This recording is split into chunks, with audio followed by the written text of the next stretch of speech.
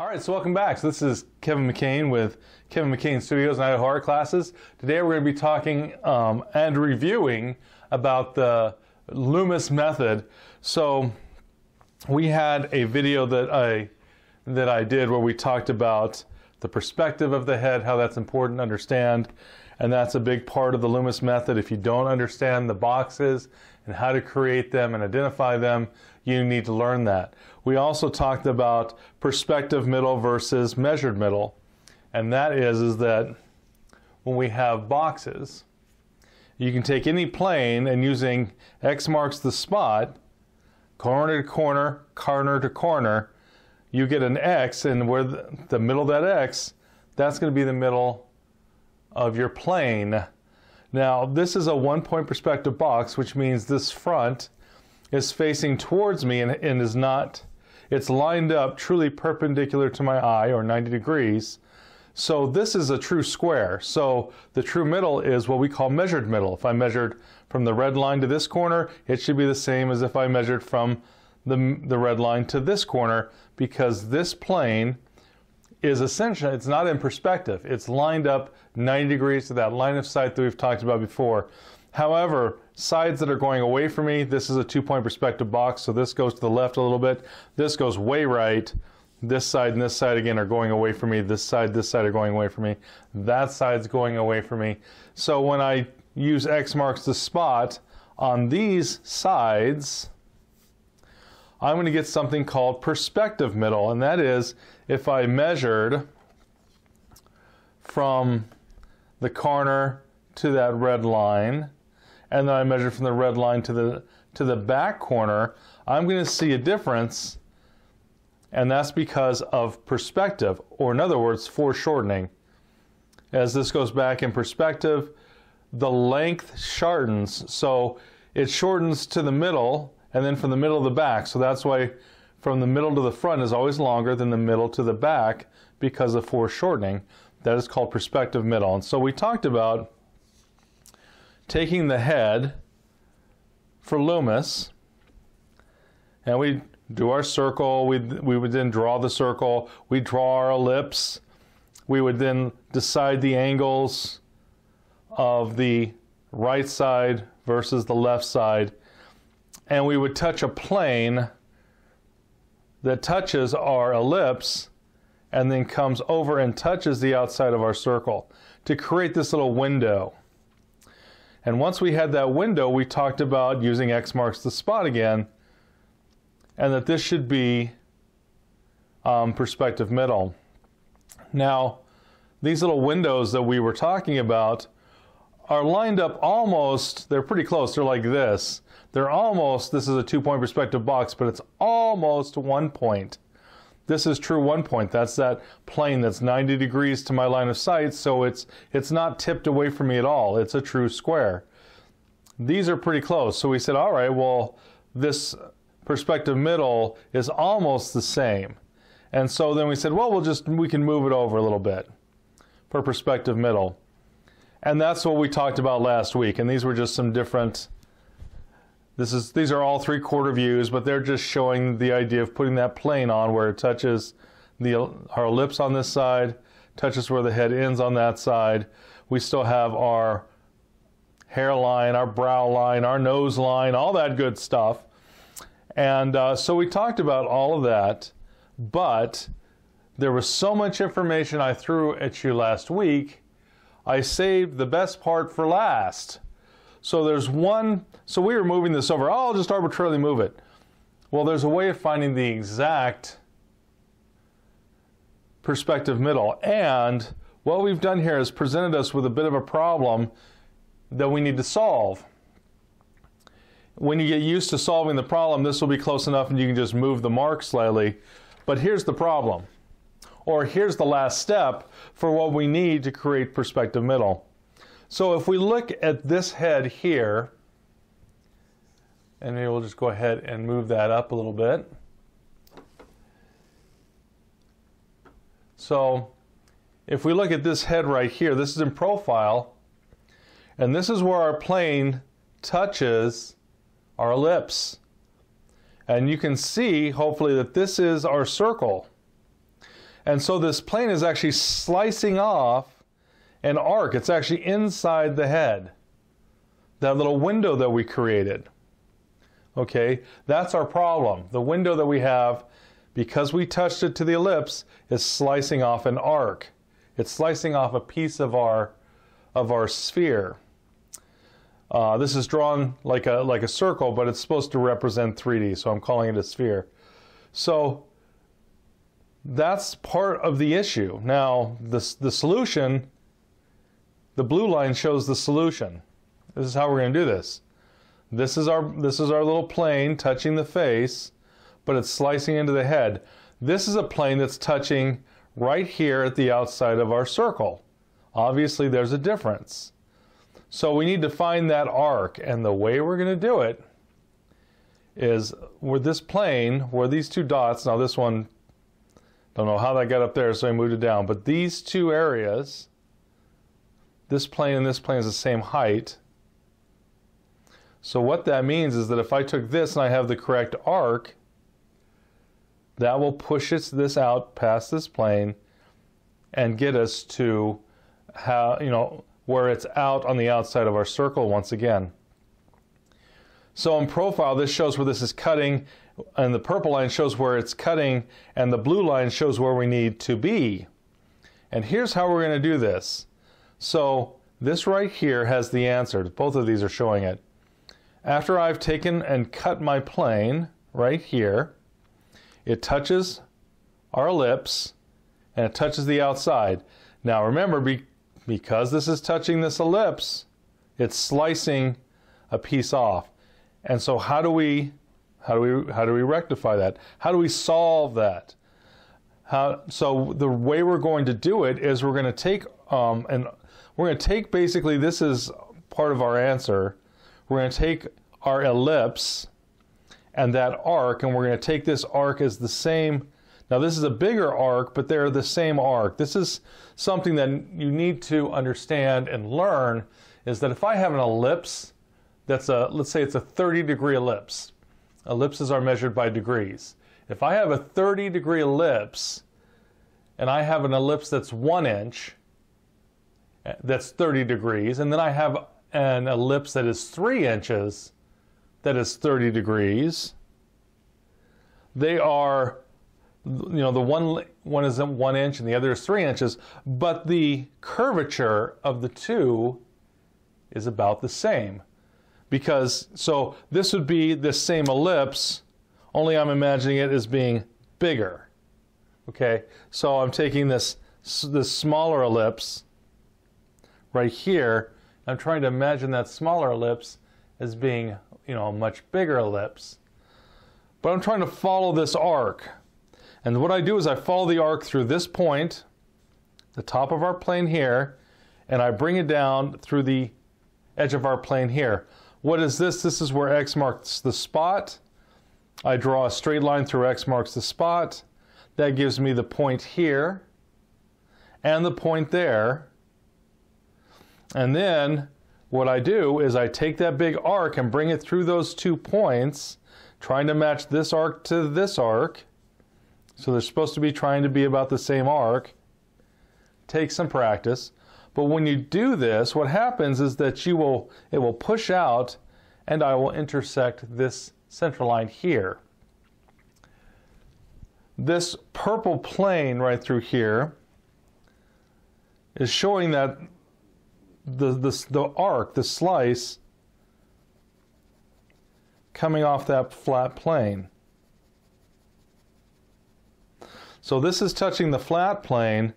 This is the arc. This is showing you, this is in perspective, but this right here is the point of the perspective of that sphere. This is where our dot should be. This is true perspective middle. So again, this is, what we did was just cut this off, right? And we said, well, that's a problem, because before we were coming through that plane. If I go through the middle here, this is cut off and literally cut into my sphere. And so to solve that and to get true perspective middle, we still need to put our plane down. We still need to take that plane and use X marks the spot. Mark X marks the spot, but then we're going to take a line, top and bottom, through there to give us 2 points, a straight line. So this is giving us those 2 points, and then matching this arc, I draw through those 2 points, and that gives me the true perspective middle. So this right here, and again, now I've got some different colors here. I was trying to show this is the little fin that's rising up off this flat plane. This is actually the round part of the sphere and our perspective middle. And this person's head is turned quite a bit. This head, if we measured it, this is 2/3 and this is 1/3 because of the way this head has turned. Okay, this head is a pretty extreme 3/4. In other words, we're almost getting towards, you know, like almost to a profile. If we turned any more, it would be a slight profile.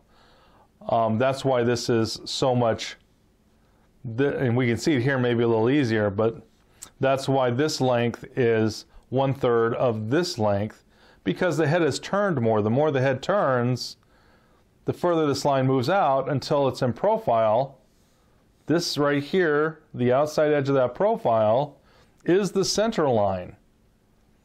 So that's what we're trying to do. We're trying to get the center line from here and put it out there. How do we do that?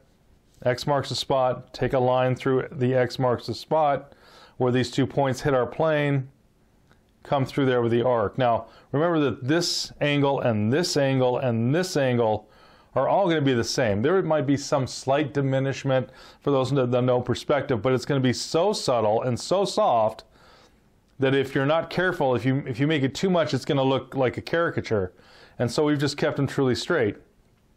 So once we go ahead and create X marks the spot, put that straight line, find the 2 points, draw through those 2 points with an arc that is the same arc as that. It's bigger, but it's the same. If we look at this versus that, it looks to be about the same arc, only this one's larger. So again, we have to know ellipses for this to work, and we wrap that around. And once we've done that, we now have true perspective middle. And again, this has several different colors, but this right here, the center line is here, then it becomes a pen line, then where it intersects this middle line, it just drops straight down. So it's blue here, and then turns red there. But in other words, this thing comes around the head, around the forehead, hits the true center, or the true perspective middle, and then it drops straight down. That's my center line for the head. And I've done the same thing over here. Now this is turned more towards me. This is almost a straight view. It's a very soft 3/4. It's almost straight on. And that's why this little fin, this purple fin here, is much smaller. It's more in perspective because this head's now turning to face me. Once the head goes into a full frontal, you wouldn't see this fin at all. Everything flattens out. So when you have perspective, it would just flatten out as a straight line. We wouldn't be able to see this little, this is where it touches the flat part, this is where it's arcing out. Again, this is much smaller than this over here because this head is turned more towards me. Because it's turned more towards me, everything is compressing into perspective, into foreshortening. This is getting smaller. We see this plane the most in profile. We don't see it at all in a full frontal. This is a slight 3/4, and so we see just a little bit of it. How did I get this? Once again, brought my 3 lines. Now remember that this line right here represents the box, because this is the left side versus the right side. This corner here, or in this case this corner here, but in this one it's going to be more like, almost like this one, where it's almost a front view but not quite. And so this right here is the right side and this right here is the left side.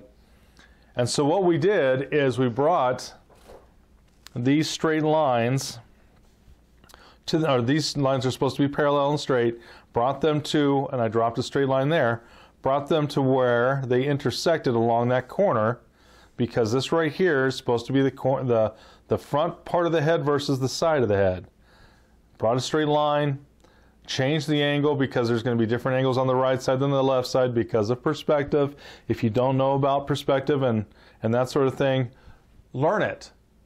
Go and learn 1 point, go and learn 2 point. It really helps with Loomis. You cannot do Loomis or Reilly unless you know about and understand perspective, linear perspective.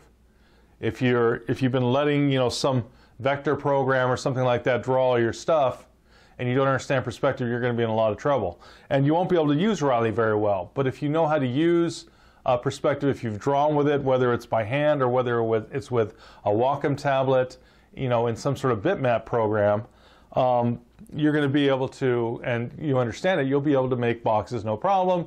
You'll understand perspective no problem, and all of a sudden Reilly and Loomis will make so much more sense. So again, what we're doing here is just basic perspective construction. We know that because of this, our little profile, we know that when this touches, that's now sheared off a big flat section on the head. And so what do? We go ahead and make our little plane. It touches here, touches there, create X marks the spot. This is X marks the spot. And we drew a line straight up here till we got a little point, and drew a point straight down here till we got a little point. It's supposed to be straight. Now, if this was tipped back in an extreme way or tipped forward in an extreme way, it might have an angle, but right now this is straight. Once we've done that, we have our little point here, our little point there. We brought the arc. Again, we're trying to echo this arc here, so we went ahead and echoed that arc. And there's a 1 point. I believe I must have erased this, but we brought this arc through there till it touched there. And then as it come down, it would come and wrap underneath.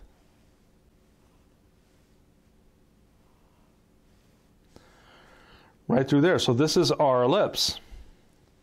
Looks like this is actually tucking too far back, I think. This actually needs to do something about like that. That's better.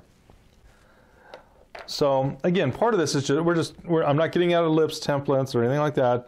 I'm just feeling my way through an ellipse. But once we've got this ellipse that wraps around our sphere, wraps here and it wraps here. This again, I think it's cupping just a scotch. There we go. But now if we brought this arc out, which we've done right there, hits that little central line, which would be the brow line. This is the hairline, the brow line, the nose line. Where this arc hits right there, that second point, that's our true perspective middle. This is not the perspective middle. Well, it is for that flat plane, but that flat plane is chopped off our sphere. So once we come through there with our arc, that pushes it out. It moves it over to the left. That's now our true perspective middle. This is now our true perspective middle.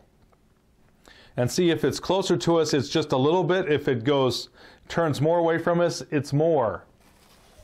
So if I had this one right here, these are kind of very similar. This is where it's almost 1 point. So this one is like that one right here. This one's almost like this 45, 2-point perspective.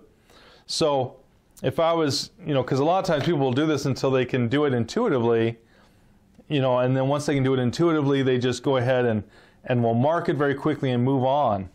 So with this one, I'm only going to be moving a little bit, so my perspective middle might be, like right there, just to the left of it, just a tiny bit, maybe 1/8 of an inch.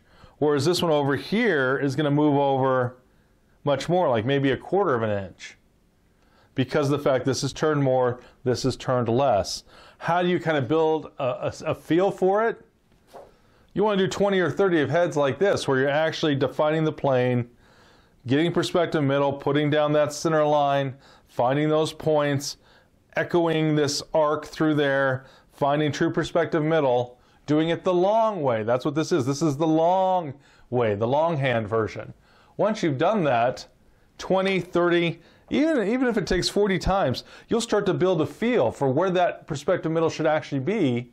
And that's what people do that have drawn for a long time. They'll draw their head, draw the jaw, and throw down a center line. People are like, how are you doing that?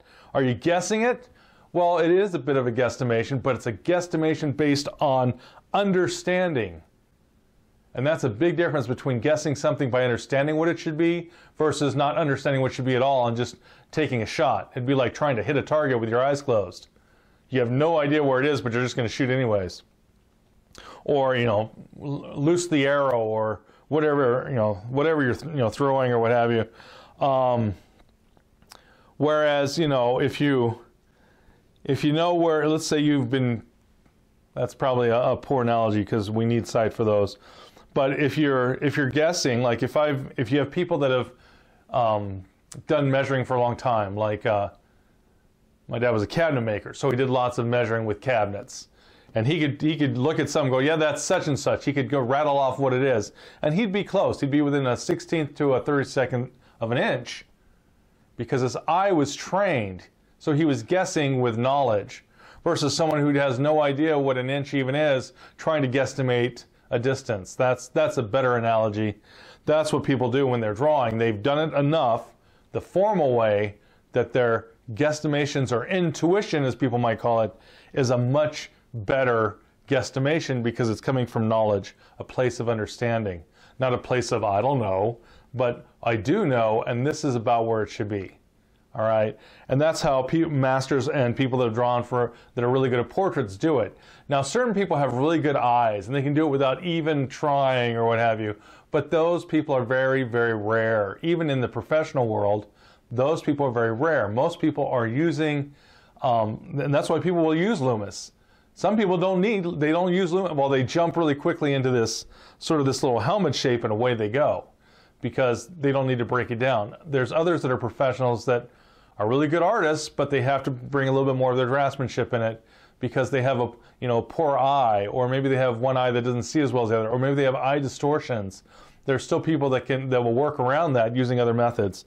Loomis really, really, really helps. And Reilly, they're the same. They start with the circle, cut the piece off the circle, find your thirds, and then drop, cut this in half, drop the third, find the jaw, your basic Reilly or Loomis head. But this is for finding our true perspective middle. If you do this, you will really be able to take advantage of Reilly, and it will open up its benefits to you.